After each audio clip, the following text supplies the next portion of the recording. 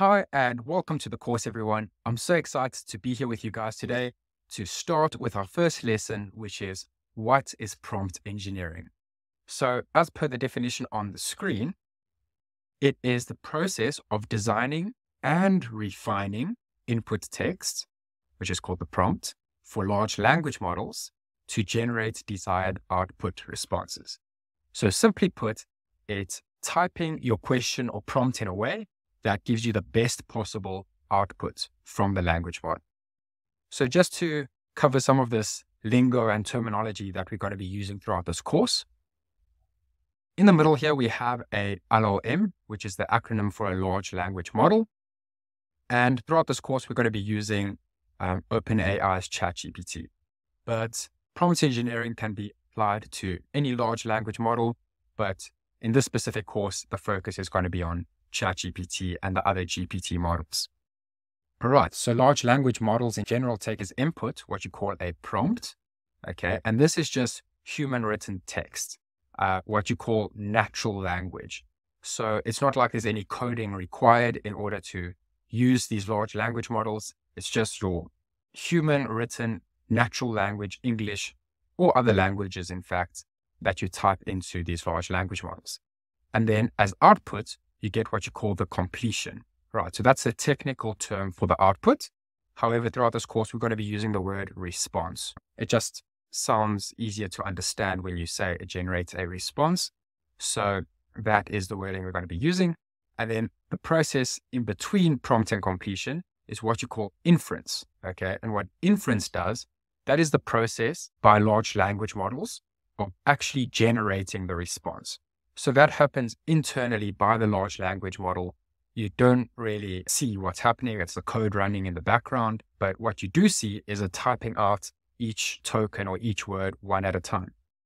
So this is what it looks like. On the left-hand side, we have the prompt, okay? Then we have inference over here in the middle. And then we have the completion output.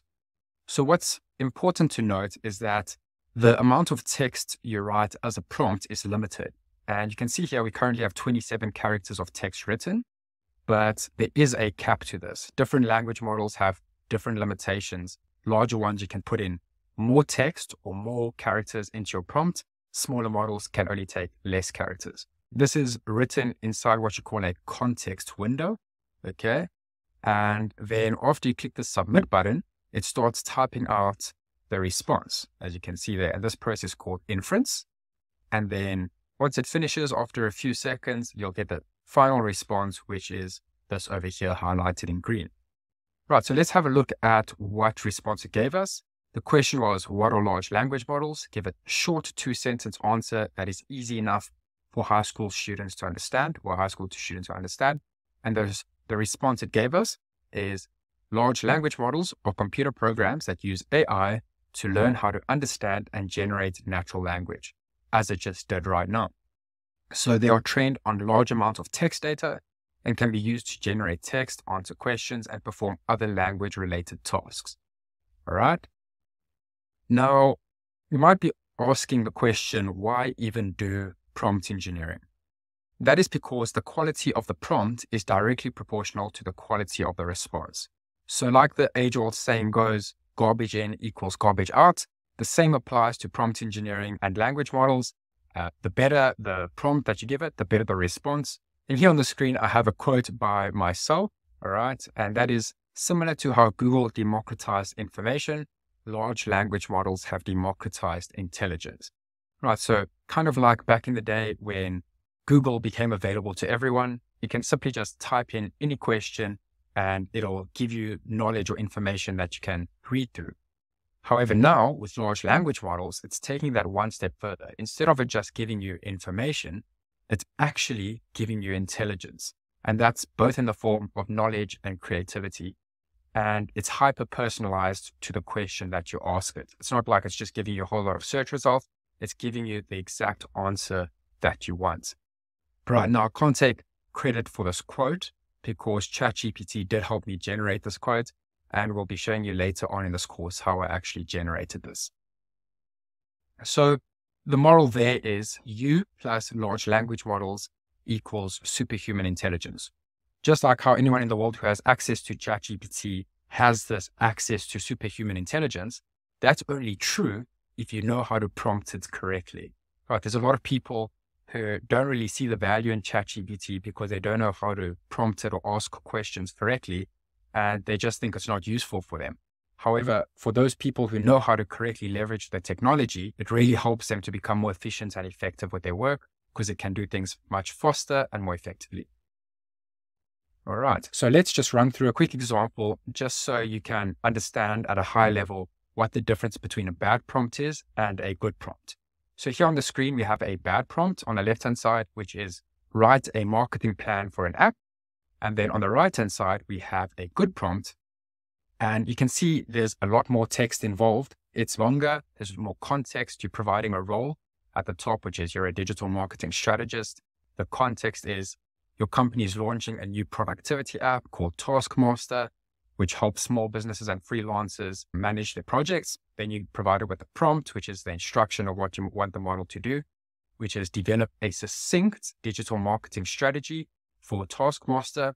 And then we provide a list of 5 strategies or details that we want the strategy to include, which is stuff like what social media platforms to use, the type of content, how to engage with the audience, any partnerships or collaborations, as well as metrics to measure the success of a campaign.